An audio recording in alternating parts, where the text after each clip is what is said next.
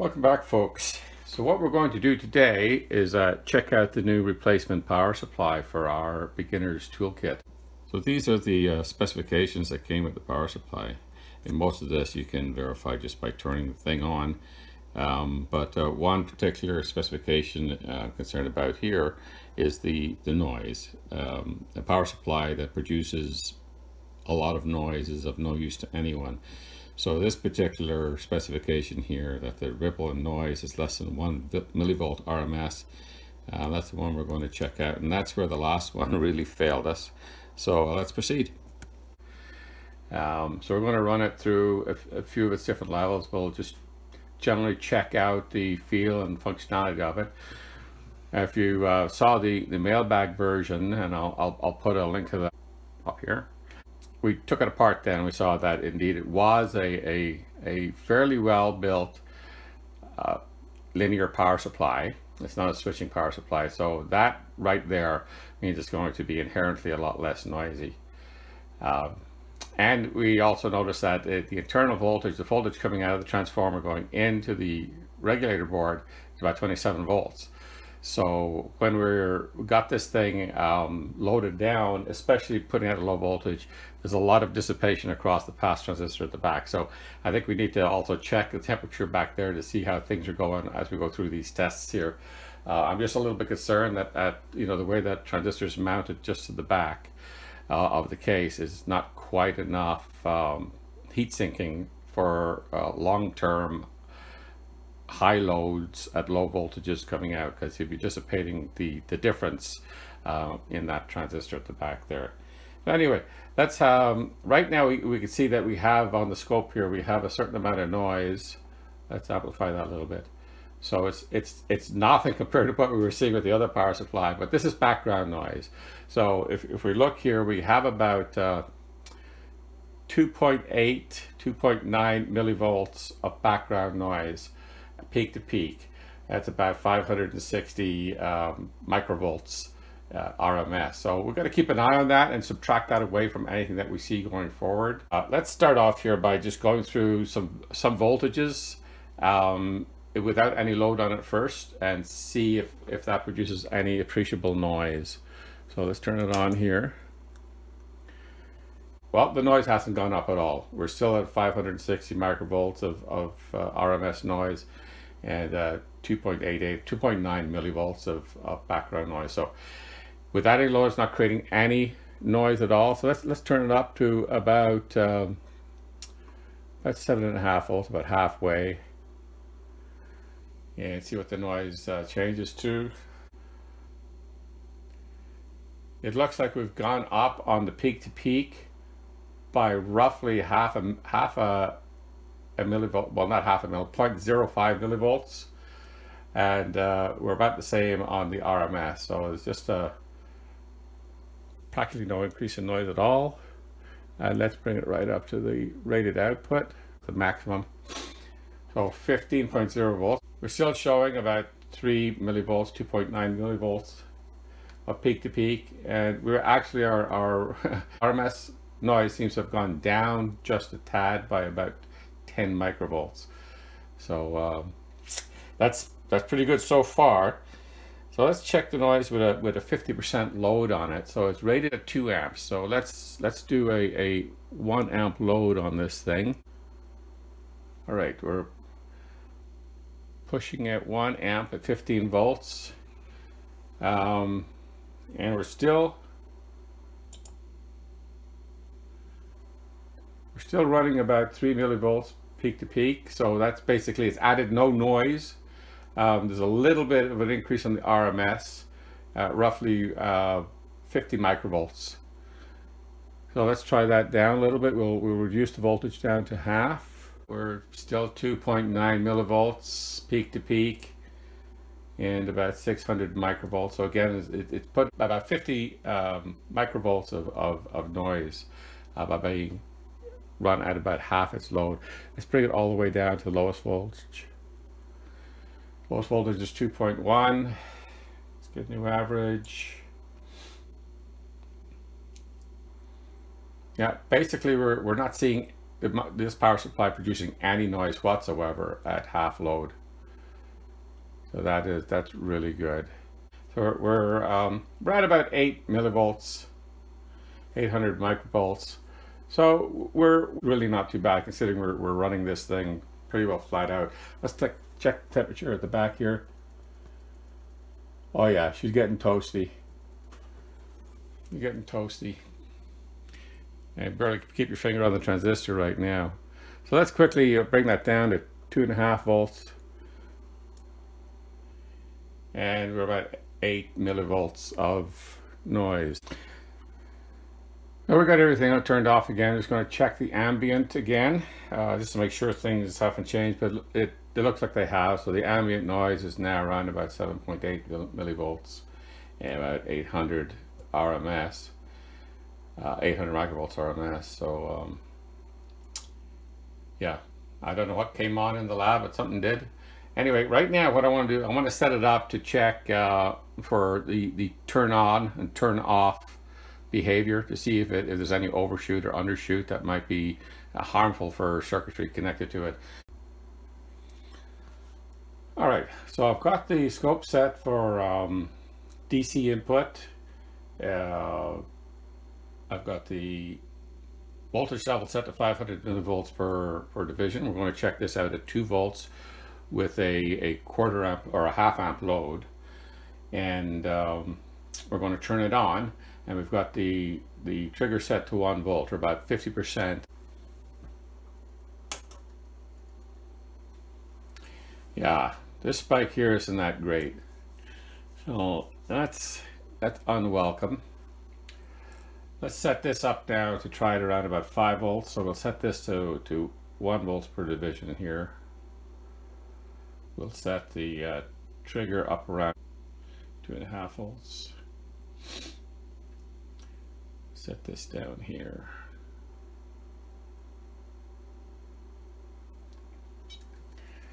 And put our voltage up to 5 volts. Probably just triggered there. Yeah, it did.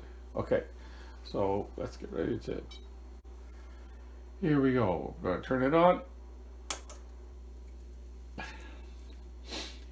So it looks like we got a little bit of that again over here, but this time it didn't go anywhere near the maximum on voltage, but it did go down. It went down to -1/2 volt. So it drops down below -1.2 volts for about 100 nanoseconds. So that's not great.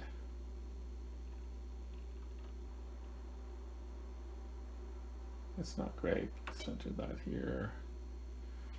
And well, let's try it up at 15 volts.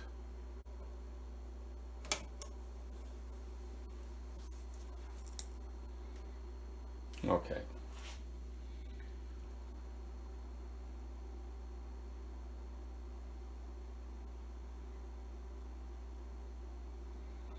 So you see that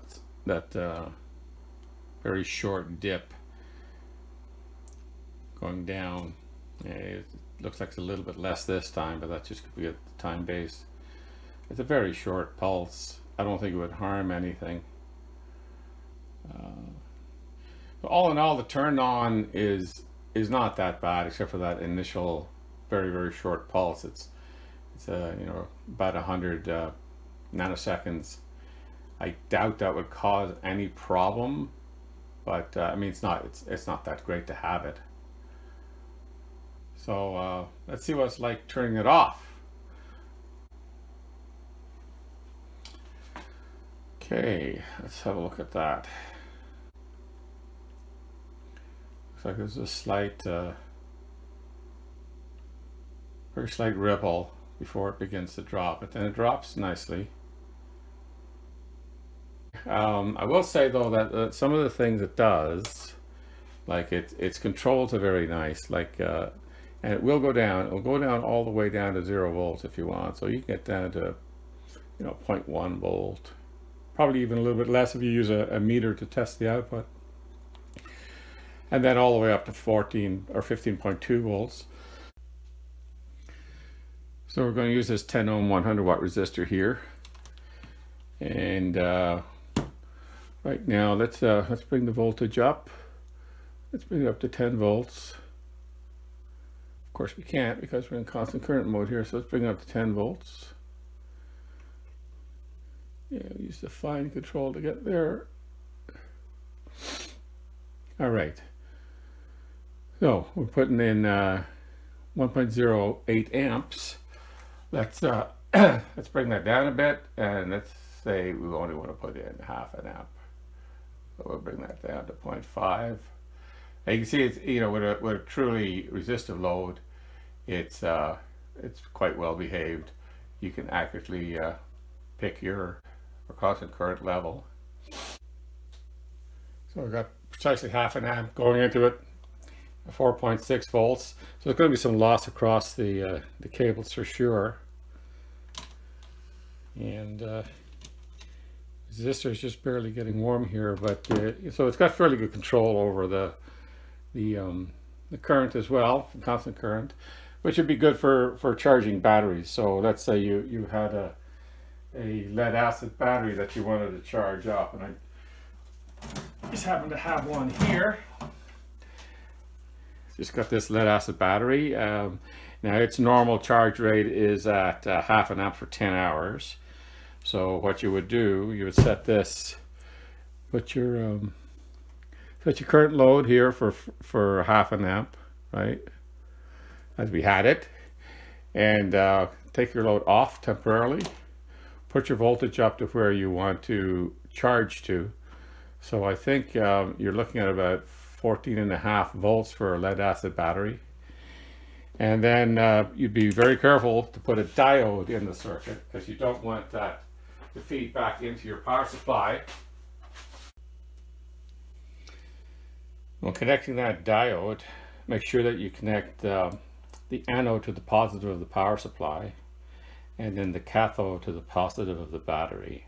That way the battery's voltage cannot make it back up into the power supply, but the power supply can charge the battery. That protects your power supply against any kind of damage.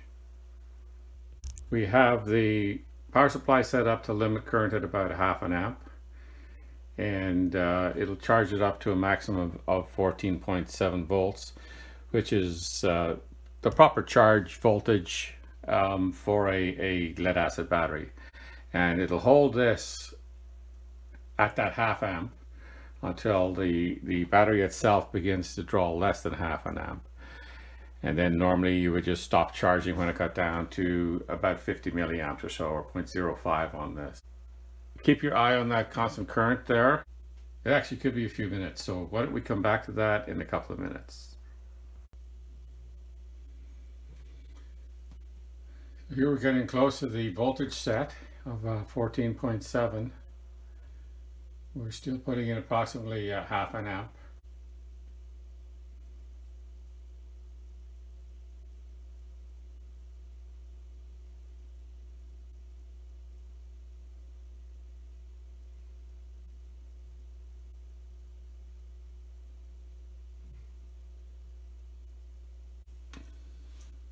And there we go. It'll stay at 14.7 volts, which is a good topping voltage for a lead acid battery such as this. And the current will just continue to go down and down and down and down. And then, like I say, once you get down to about 0.05 on here, which would be 50 milliamps, you can consider the battery fully charged. All right, so that's it. I mean, there's the new power supply. It isn't perfect. I guess for the price, you can't expect it to be. But it is a linear power supply. It does have current limiting capability, and it has, compared to the other power supply, practically no noise at all. It does have that tiny little bit of an overshoot and an undershoot when the power is turned on or off, but it only lasts a matter of 75 nanoseconds for the total length of that pulse. So I don't think it caused any damage. Like I say, for a really fast circuit, like some sort of microcontroller running at several hundred megahertz, it might cause a reset or something of that nature. A brief pulse of that nature is not going to damage anything. But I mean, it is there though, and that's what you expect for a sub $50 power supply. Anyway, thanks for joining us, folks. This was a rather long video, a little bit longer than I expected. Thank you for watching. Bye-bye.